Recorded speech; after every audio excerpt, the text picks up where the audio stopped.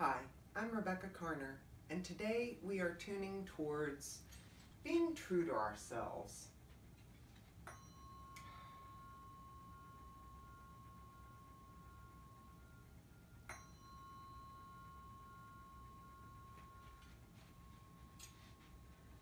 So, what are the ways that we don't stay true to ourselves? I really wanted to tap into that and see if in this collective tuning we could really discover what's holding us back from being true to ourselves, and just tuning towards the energy of, as we move through all of what we have to do, if we can sort of stay tethered to our inner selves and what's right for us. And if we even really know, do we stop and check in with ourselves? Oh, being true to ourselves, wow. Okay. So really focus in on this energy point. Everybody just take a nice big deep breath.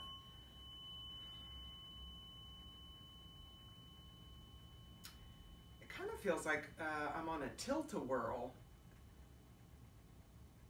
It's as if the suggestion of being true to yourself kind of spun everybody out. Whew. Whew.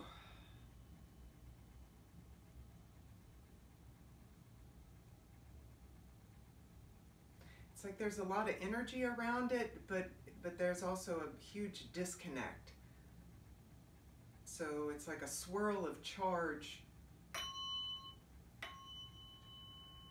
without too much ground, and it's making like a centrifuge. Oh, whew. Okay, all right. Maybe before we can be true to ourselves, let's just center into self. There we go. Whew. There we go. Don't worry about anything but just taking a breath. And whether you're sitting or standing or laying down, just imagine being centered in yourself.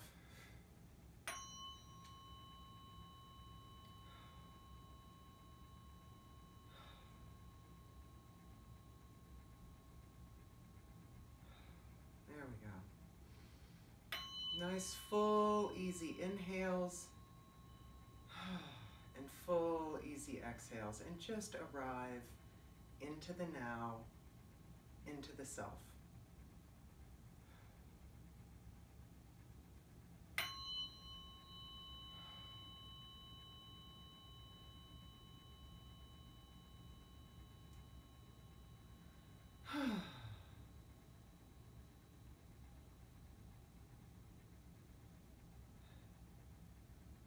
And imagine a tether going from the bottom of your feet down into the earth, and that you always have this taproot of stable security always available to you. There we go. Nice. All right. Now I'm going to come around.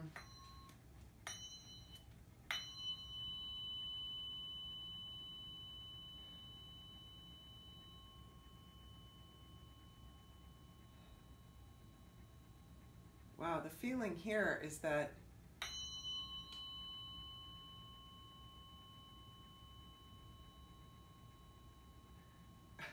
it's weird. It's that we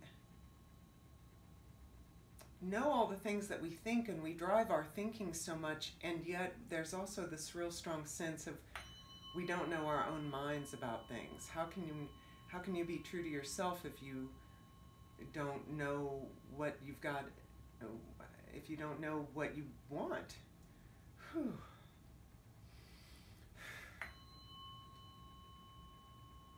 All right, same idea, and So breathe into self.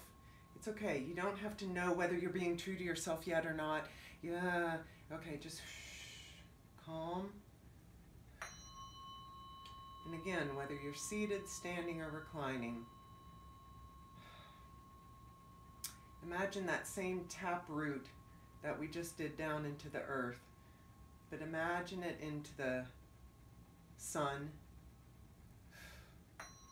or the cosmic center, whatever works for you.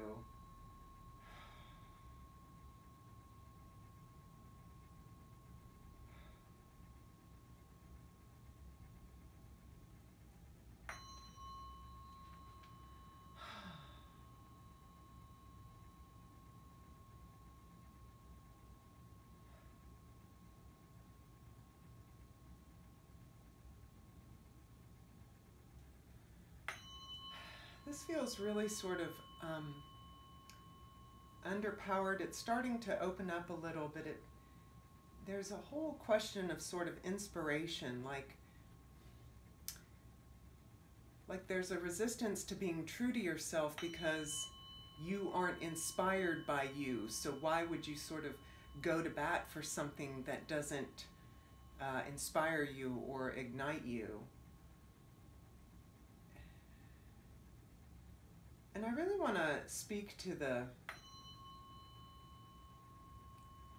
wonderful uniqueness that is each of us all.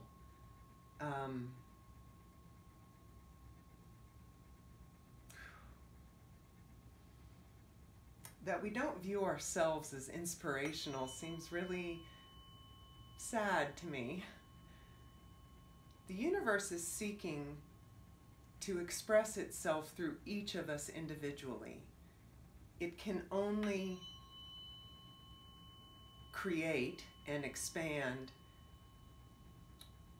through each of us as individuals. And it expands all around us all the time, but through each entity that is us. It's a unique manifestation of all the energy and all the potential that the universe has to offer. So how could then each of ourselves not be the most inspirational thing that you ever imagined? You know, there's only one me, and the things that I do and what all comes out of me and comes out of my ideas, it can't come in that exact same way from anybody else. So I am both inspiring, I am inspired, and because I have this intrinsic, unique awesomeness, I can be true to myself. I'm worth it. All right. Still trying to turn on this top energy point.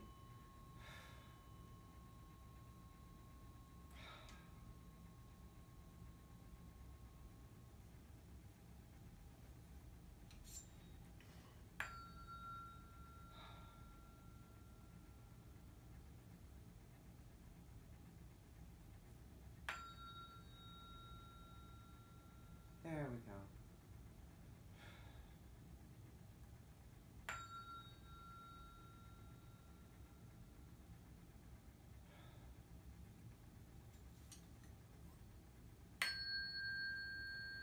Whew.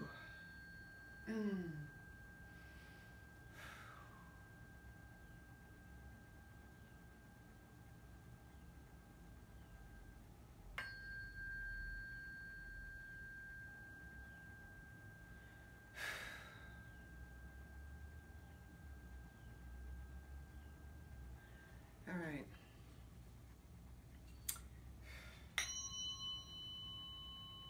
There. Nice. Okay, I'm going to check in with a few energy points. It's interesting that when I finally got the Sun Star open and activated and running through, the pervasive feeling was How can I be true to myself because I'm so insignificant, is how it felt. Or not small. It was like our inner selves felt really small. But in that smallness, there was a little kernel, like a seed of, okay, I might be little, but if I were true to myself, it would expand. Yes, that is correct.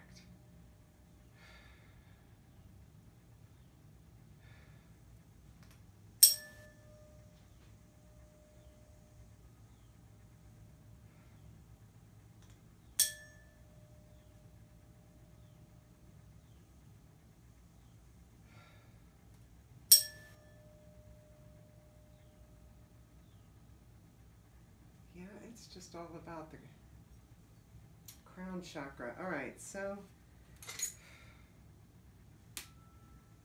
just going to work and pull off some of these limiting beliefs. Okay, so some of the things that came up were, how can I be true to myself? Because basically there's too much stuff in the way, and the stuff sort of felt like too many people.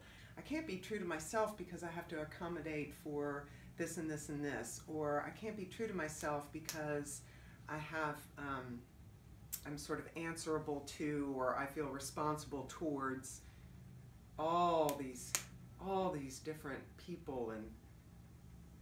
And the thing is, being true to yourself isn't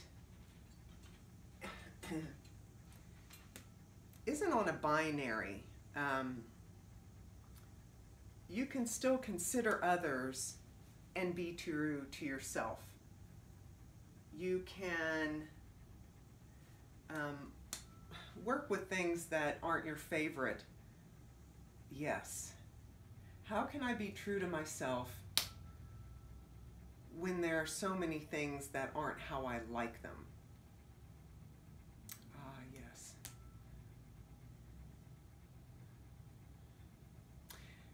So being true to yourself is an inside job. There can be external things that you'd like to change or that you don't like about your life.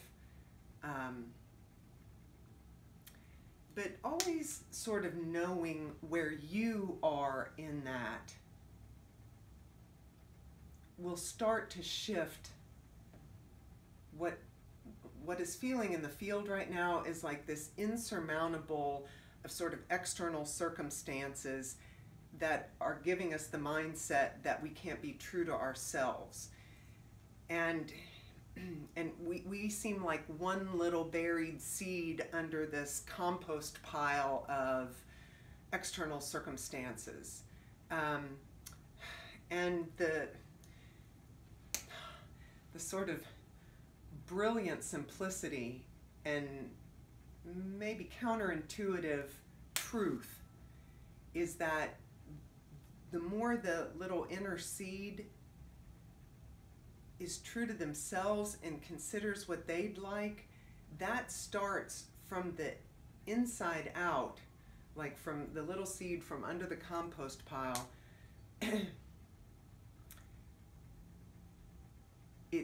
It starts to emerge, and it will start to shift in really imperceptible at first ways some of the external circumstances.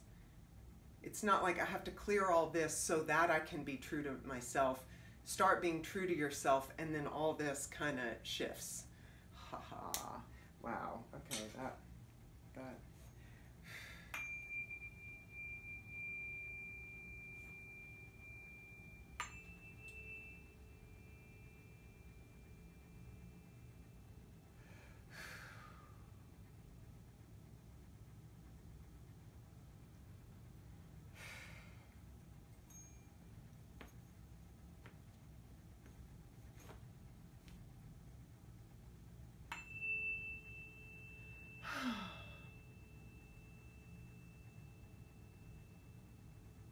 There it is. Just check in. The best way to do it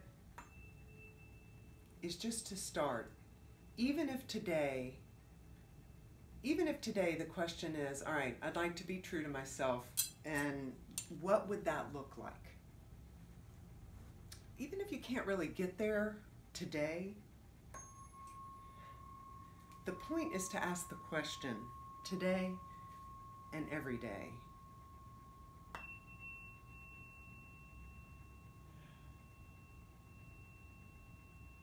And see what comes up going forward. And by starting this practice, how does that shift when we start to ask, what would be being true to myself look like?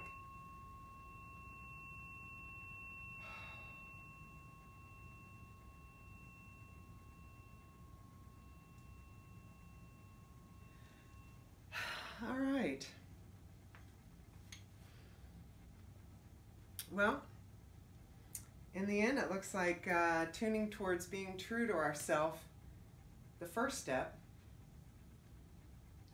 is asking, is making a practice of asking, if I were true to myself in this moment, what might that look like, or what are all the ways that that could look like?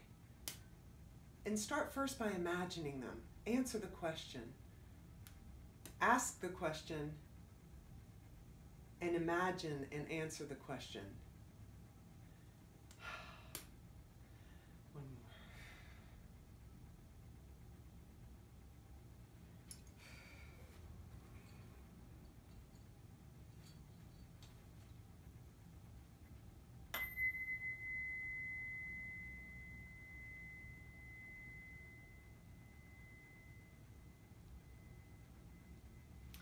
All right. Best wishes on everyone being true to themselves.